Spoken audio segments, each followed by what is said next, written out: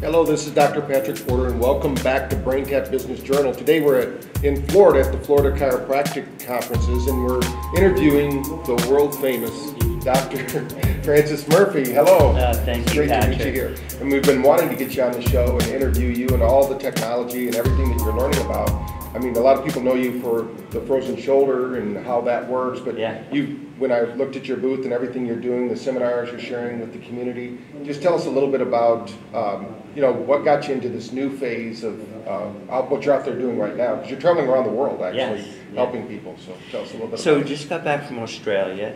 I've been traveling with Dr. Mike Hall, and together we've been developing the science behind OTZ. So in 2006 was the year that I discovered this anomaly that seemed to be the cause of frozen shoulder syndrome, and when corrected, it instantly fixes frozen shoulder. So it has had that effect on hundreds and hundreds of people. So I started to wonder, how could this particular disorder affect the shoulder, the spinal accessory nerve, which is the problem, and not affect other cranial nerves. So I started to do cranial nerve exams, and I found that every single person that had a frozen shoulder had at least 4 other cranial nerve disturbances. Things like facial distortions, trouble swallowing, speech problems, jaw problems, things that are related mostly to the face, hearing, and eyesight, and smell. So little by little we've been dissecting that, and as we make these changes in people that at first was fixing just their frozen shoulders, all these other things were coming into view too. And so we started to really dive into the vagus nerve.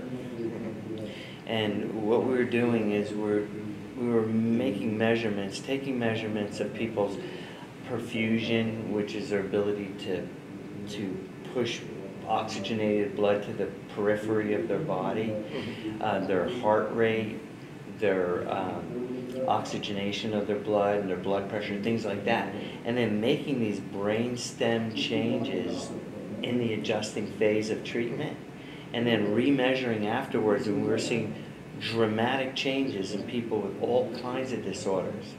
So this is the genesis of the scientific end that we're going for, and then the other side of it is that we're out there teaching doctors how to identify the problem. It's been fun. It's been a good trip.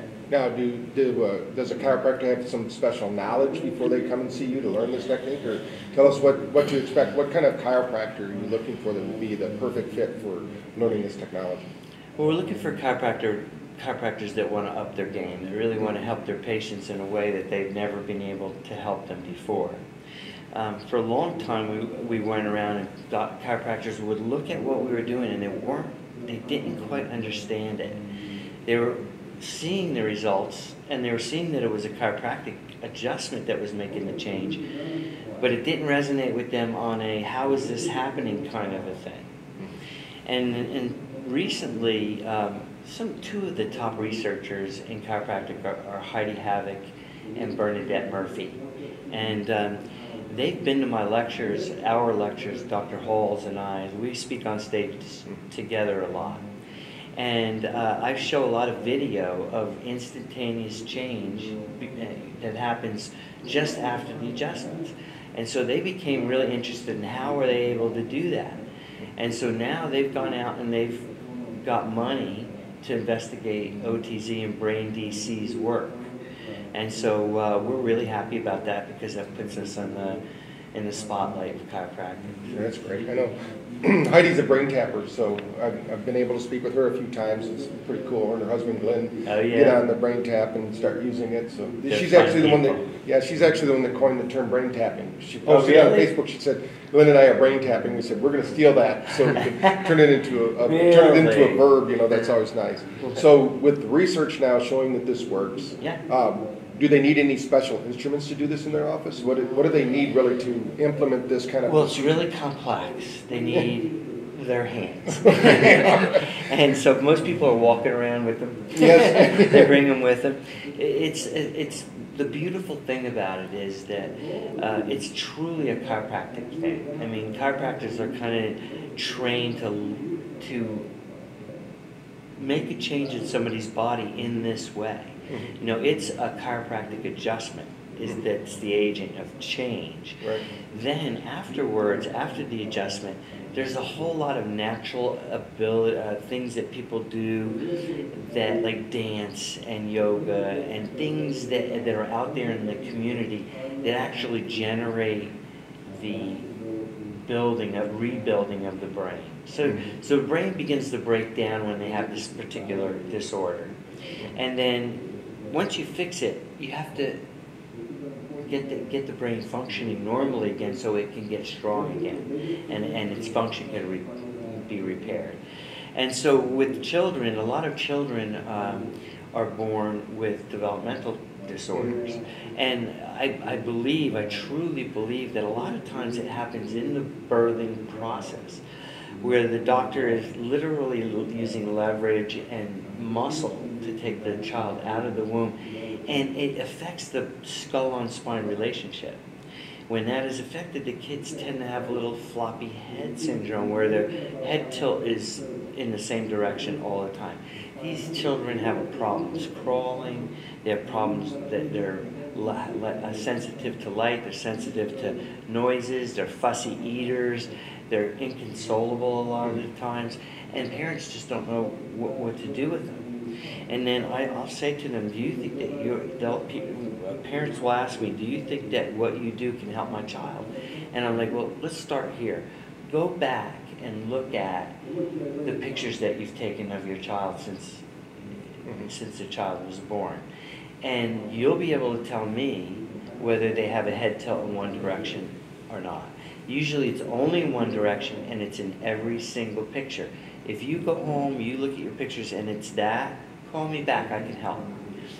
That's a way that, you know, they're like, oh, I never noticed that. My kid's head is tilted in the same direction. And these kids get better, just like the frozen shoulders. Instantaneous change. It's awesome. That's great. Well, let's back up a little bit, because you said something that I think the listeners, you're kind of jumping over some things that they might not understand. Sorry. So when you do the adjustment, you teach them this specific ultra-specific adjustment. Yeah. Then after they're done, we know that people that dance, people that do martial arts, people that do yoga, they actually have better nervous systems when we check it out with our HRV, our data pulse analysis. And so what you're saying is, after they have these adjustments, they should go do these things. What's happening in the brain that causes this improvement? Well, so when the skull-on-spine relationship becomes altered, the body puts a high priority on getting your eyes on the horizon line. So it drives your eyes to the horizon line. This is this vestibular system that's in your inner ear. But it distorts the rest of your body. And so your body is hundreds of joints, right? And they're arcing information into a very ultra-specific part of your brain that's designed to receive that information. It's designed to receive it. But when you alter your body's postural positions and working from a different platform, you're now arcing information into a different part of your brain. It's not designed to accept it. And now you're strengthening this part of your brain that it may give you some savant type of behavior. It may give you some talent, but it affects the way you socialize with other people, the way a normal person would relate to other people, even food, light, and other things is altered. And people prefer having their body function the way it's supposed to function, and they don't mind giving up their special savant thing. I was just asked this morning, is everybody a savant in some way? I said, well, probably, but you just have to wait to activate it. So now you just answered that question. That's very interesting. Now I'm going to ask a question that's kind of selfish, because with the BrainTap system, of course, with our 1,600 doctors, we had anywhere between 20 to 30 every month that start to use BrainTap. A lot of them ask me, how can I use this in my chiropractic care? And we had some great conversations, and I think that we can't do it all here, obviously, because it's, but let's just start the conversation a little bit, so our doctors know that there's an answer out there. Because you're talking about right and left brain, and these seminars help to integrate the hemispheres. Yes. So tell me a little bit about what's happening there, and then maybe I can add in a little bit about maybe how the BrainTap can Oh, yeah. My work really resonates with your work. That's why we're here today. So once you remove the, when chiropractors say it in a certain way, I want to say it in a way that everybody can understand it. You remove the interference, this arc of information to the brain, the correct pathway has been cleared. You have to work it just like a muscle that's gotten weak. You see, if you put a cast in your elbow, usually it's there for 6 weeks, and there's some rehabilitation. If it was there for 6 months or a year or something like that, your arm would atrophy, the joint would atrophy, it'd be very weak, and it would be very thin. Well, the same thing happens to your nervous system. When the pathway is not used, it becomes thin and weak. And so a lot of times you make the correction, but the person's wiring system can't handle the information. So what I see is the BrainTap doing is driving the brain in a very low-level way to bring up the body's ability to accept movement type of information. Because the brain has to be strong enough to accept it. And if it's not, so we can do this activity that drives the joints to arc this information into the brain. But if the brain's not ready to accept it, then there'll be another breakdown. So you have to get it from how can I strengthen the brain and how can I arc the information into the brain in a way that's going to be symbiotic to that. And also what we see in these people that have these disorders is this really unusual head tilt, right? So you see the head tilt, and what we did, Dr. Hall and I have discovered is that the head tilt is significant of a weak frontal lobe on that side. So you start to get this hemispheric imbalance where the analytical side of your body starts taking over the creative side. And so when we make our adjustment and we clear the path for movement to arrive in the brain in the same area, this becomes really, really important. That's great. Now you were talking about what are some of the ways a doctor who doesn't have all of your training yet but can kind of get a little bit at least of the flavor of what you're teaching so they can go, wow, I want to get more. When you're looking at somebody, because you even said to me, you looked at me and said a few things, and of course I'm going to pull you aside, get you to do a little adjusting with me. But tell me a little bit about what you see when a patient walks in. You seem to know some knowledge that other people don't have. Yeah. So is there some things you can share for free with our listeners? Yeah, absolutely. So the main thing I am looking for is postural distortion, and in a specific way. So I see a head tilt, right? And so I see the body trying to drive the eyes to the horizon line and how it alters the entire body. But the body, it doesn't just drive it in these lateral ways. What happens is the person's, when their head is lifted like that, like this, to accommodate the horizon line, they have to roll forward.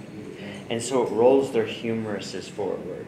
It shortens the space between their ribs.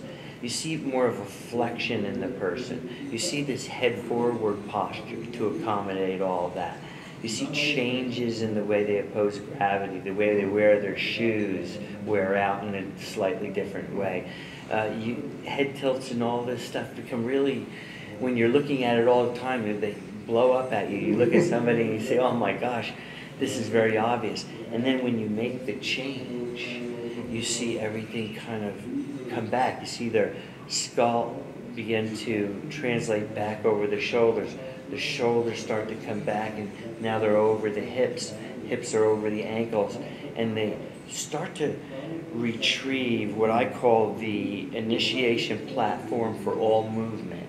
The anatomical position in all the textbooks is the bones of the body articulated in a neutral way, and it puts the body in this very ultra specific, what they call anatomical position. This is the initiation platform for all movement. But if you're starting all your movement from here, you're off.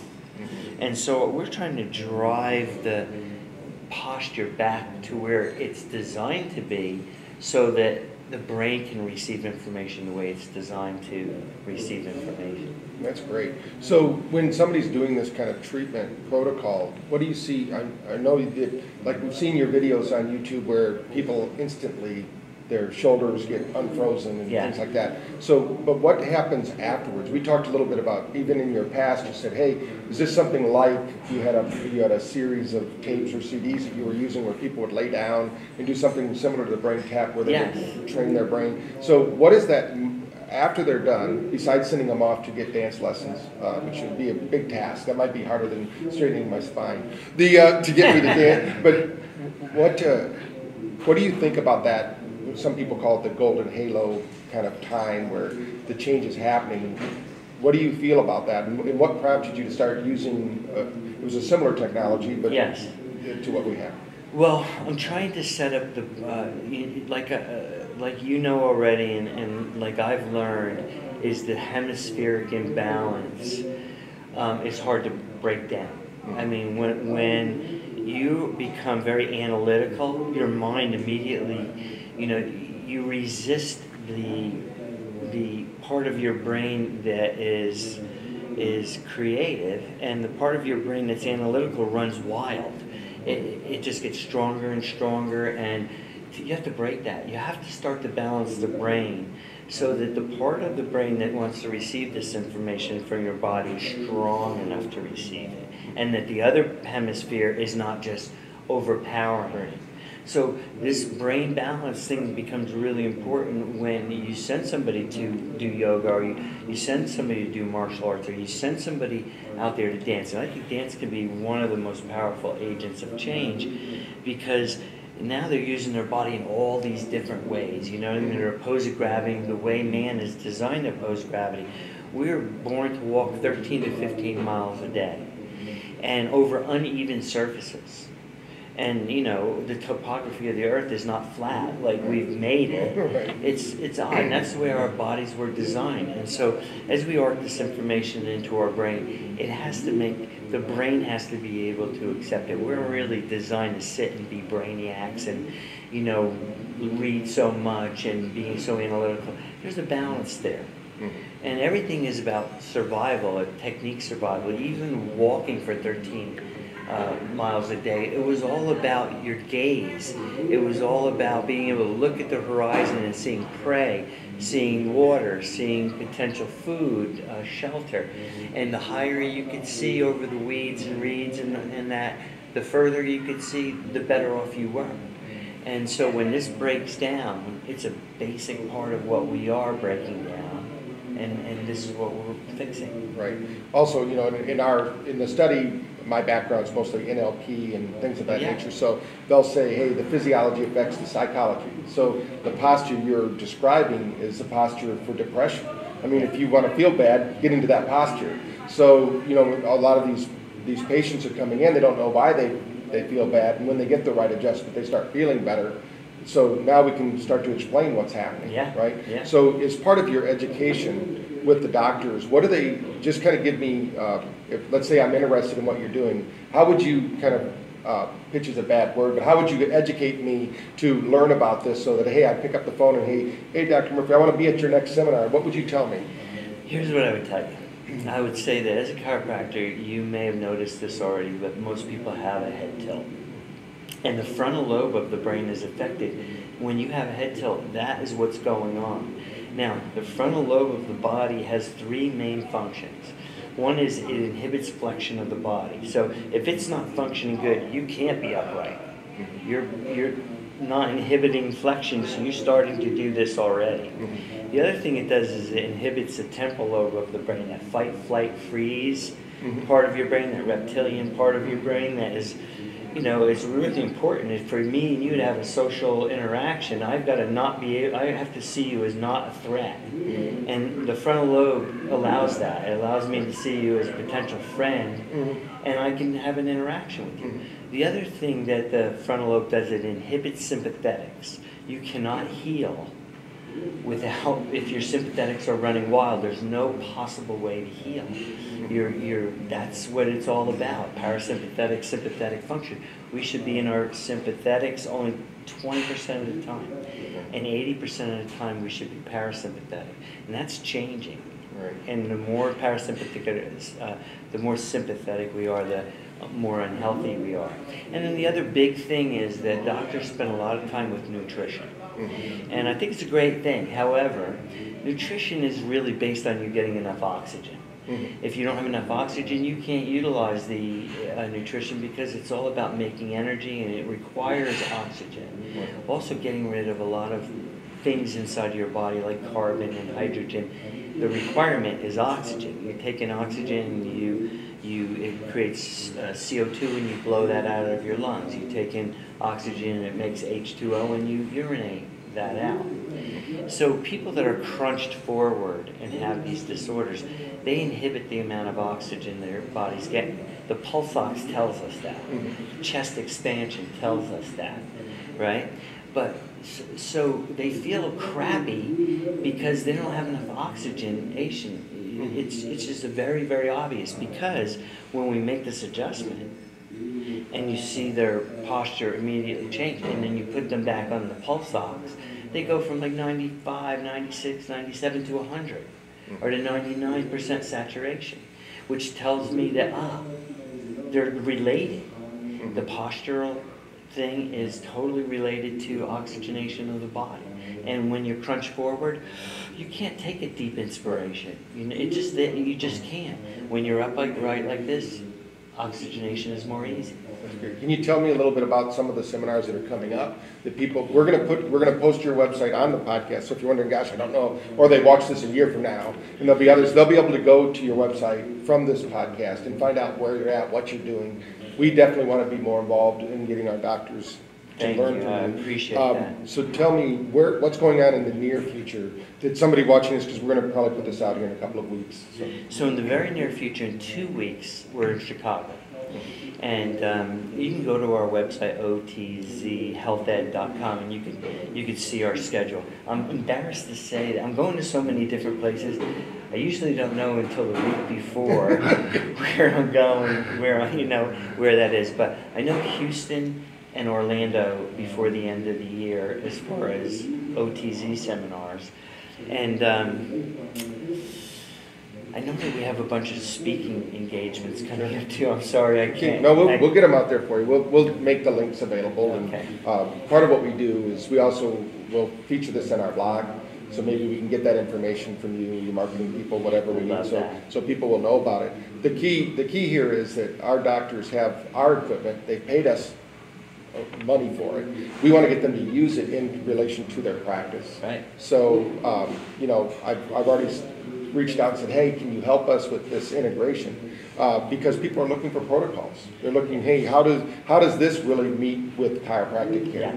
So just in kind of ending here, because we're running out of time, but tell us a little bit about how do you see this, because we're more the emotional component, yeah. People liberating their emotions so they can free up their body, and breath is really important to us. Oh, yeah. I mean, so we know that oxygen is key to the body functioning correctly. And healing. And with the nervous system, 70% of the nervous system's in the brain, which you're helping to spread the word in chiropractic that they're really neurologists, not just backcrackers, and things like that. So tell us a little bit about how this connection, because most doctors know there's the physical, mental, and chemical reasons for stress, but what is your kind of take on that?